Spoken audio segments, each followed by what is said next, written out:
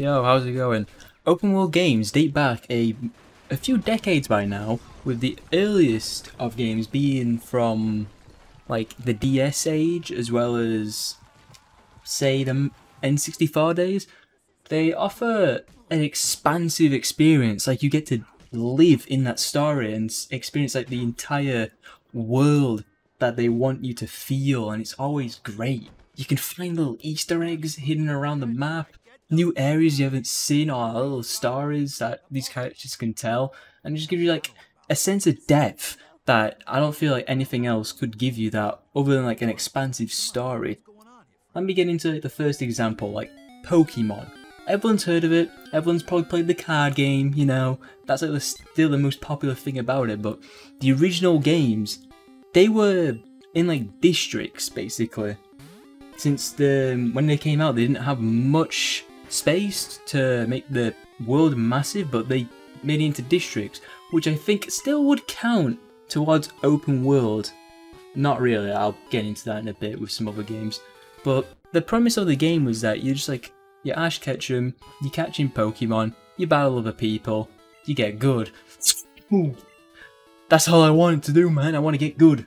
Well, in the newer games though, they did make it more open world, so it is forgiven, at least.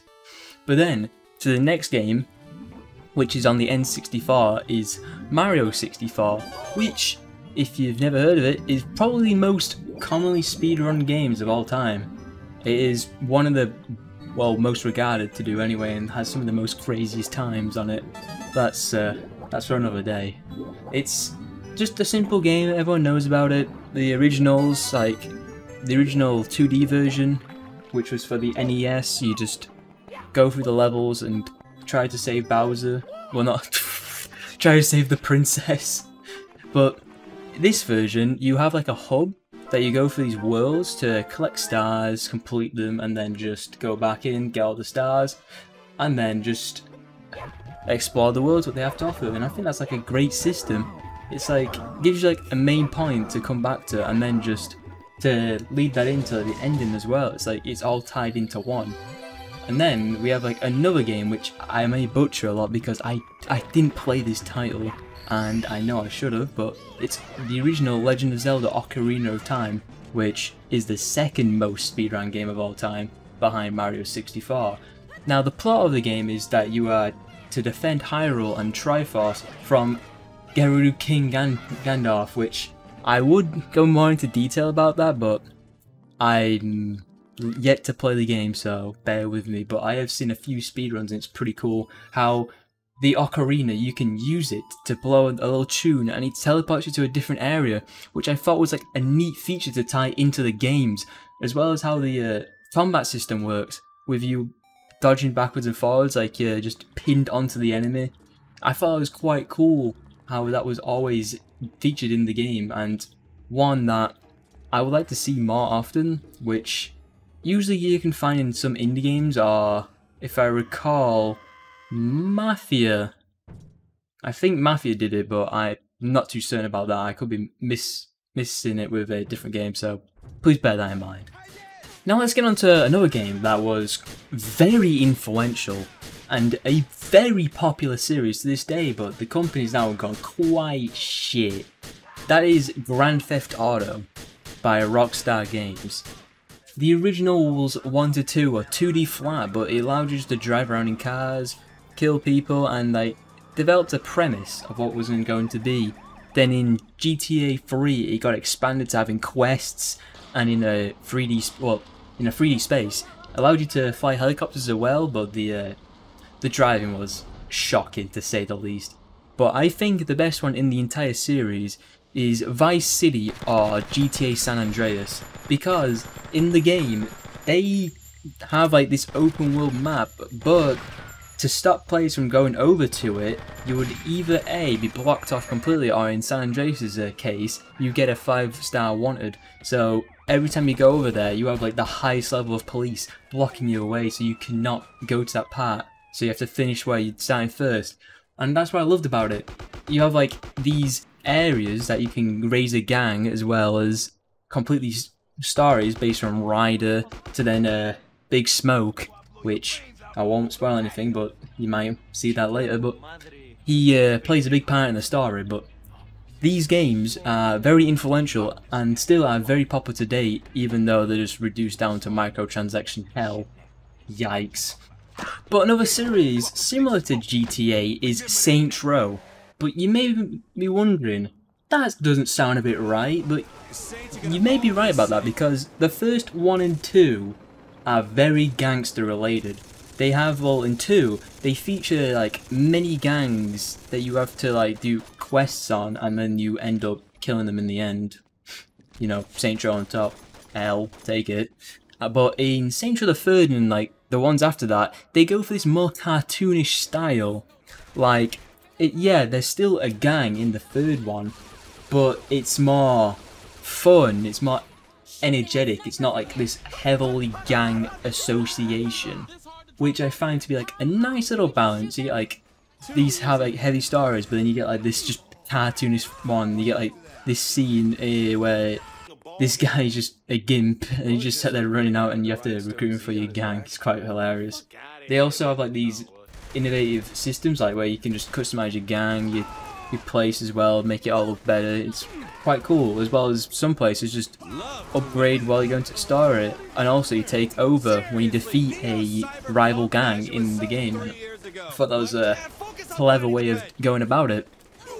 Now onto the opposite spectrum, you have games like Terraria and Minecraft, but you may be curious about Terraria. It's 2D, but it is open world, seeing as you literally are, well, exploring the entire world as well, but you know, it's blocked off at the end, but what can you get? It's 2D, you can't help it. But Minecraft, I did speak about this in the last video for Sandbox. That is one other thing it is good for, being a sandbox game, but you have like an unbelievable amount of space to just explore, visit all the biomes, just see the mineshaft, zombie spawners, kill a bunch of ender dragons, even summon a wither. You have like a ton of aspects you can do, and then just build a giant village with your friends and family. It's great. It is just a game just to chill out, relax, you'll love it, trust. But let's go on to the zombies. These are usually a main staple in like survival games. You have like State of Decay, where it's 3D, but you don't do it in first person. It's like the camera's a bit behind and you're just above the head of the character. You have to find supplies, rummage around the expensive city to hopefully find some supplies for your settlement, and hopefully don't lose any characters, because if you do, those characters are gone. You say goodbye to them, bro. They'll be in a grave by the time you're done. But let's get on to Dead Rising 2. Now, the original Dead Rising, I haven't played it, but Dead Rising 2 is, I wouldn't say it's similar, but it is kind of in the same areas. Like, it's both set in a mall. You have like again a zombie outbreak bursting out with the main character, well, of this game, needing to find medicine, Zombrex, as it's called in the game, for his daughter. If he didn't, she would die. Not to mention there is a 72-hour period in the game. If you don't leave, like, finish the story by then, it's over. Your game's done. Which I thought that was insane. It gives you like a sense of time. Like, it's urgent. You have to do this, and you have to get the Zombrex every hour, so time counts in the game. As well as you have these bosses that are mentally insane on many different aspects. Like, they try to kill you, some are just happy there's a zombie apocalypse and stuff like that, and it's crazy how it is done. Not to mention, you have these crafting stations where you can turn a baseball, some nails, baseball bat with nails, baby! My favourite was always the wheelchair with guns. It's just always fun just to rock around with that and just go grr, grr. It's the best, man, it's the best. On the other spectrum, Dead Island. Now, I love Dead Island. They just announced recently Dead Island 2! That game was stuck in development hell for 9 years. But I digress, we're going on to the original. The original has probably the best opening track known to man, Who Do You Voodoo. It's so catchy, it changes the pace of the entire game. Taken seriously, as well. Like, you have characters that are different build styles. You got guns, knives, blunt weapons, and then throwing weapons, which gives you a different style on what you want to do. But I'll be remiss if I said the story was kind of,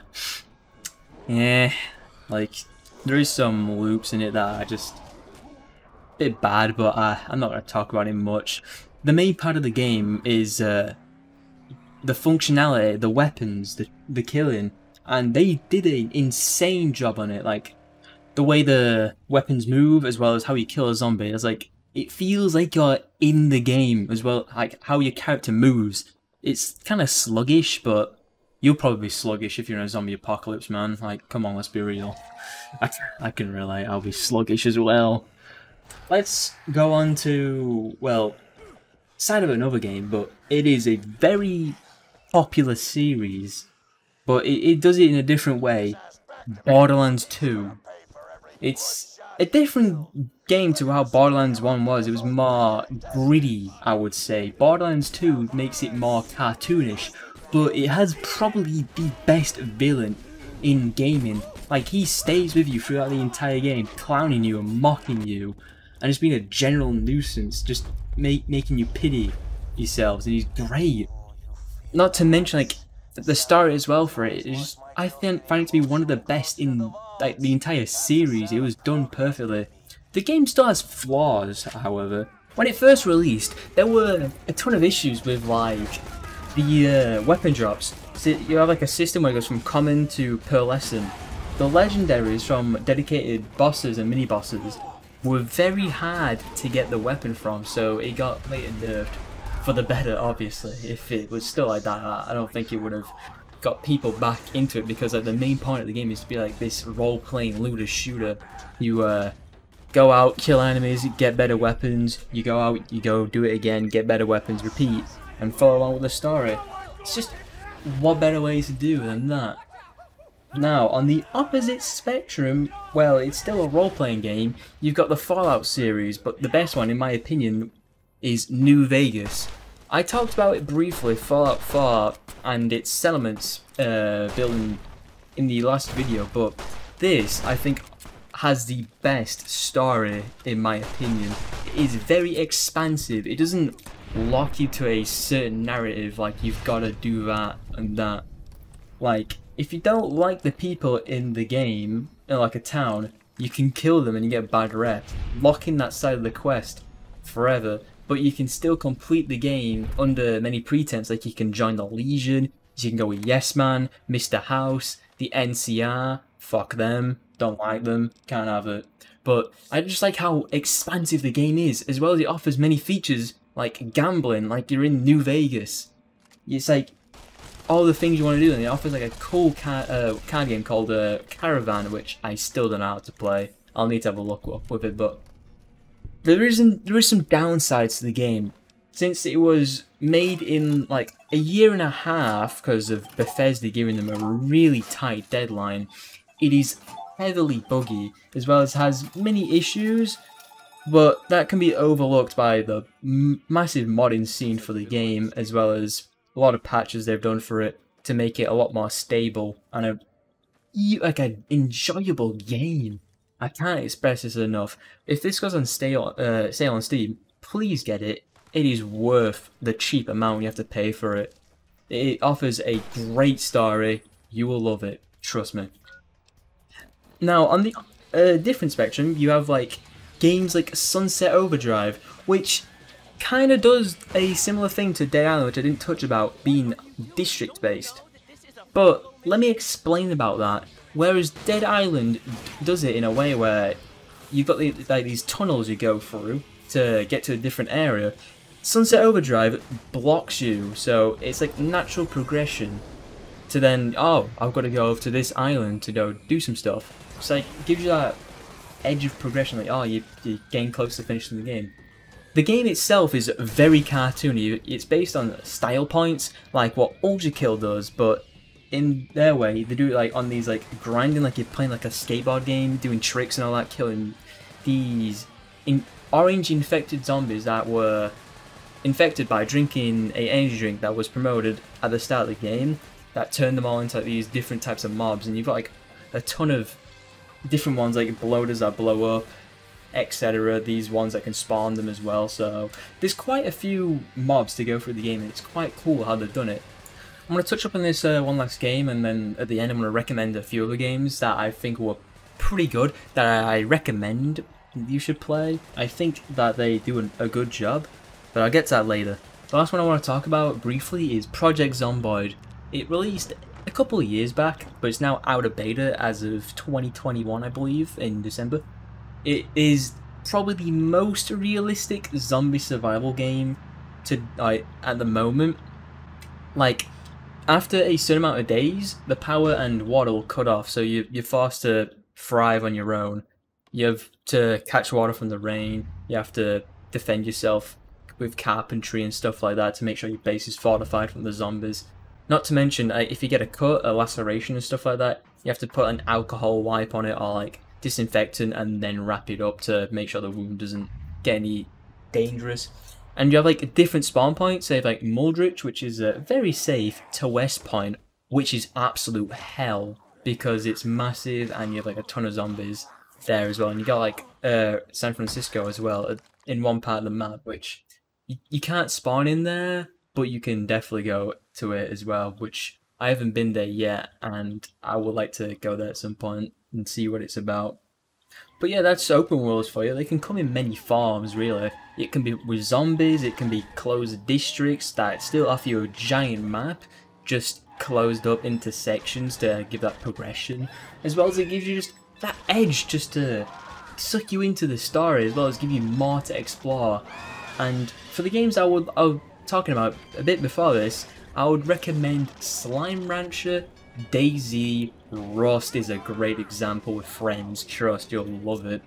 And just a few others I'll link in the comments as well that I remember in my head that I think you would happily enjoy.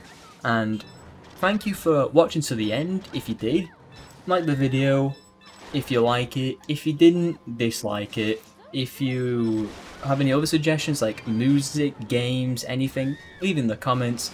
Subscribe if you want to. See yous.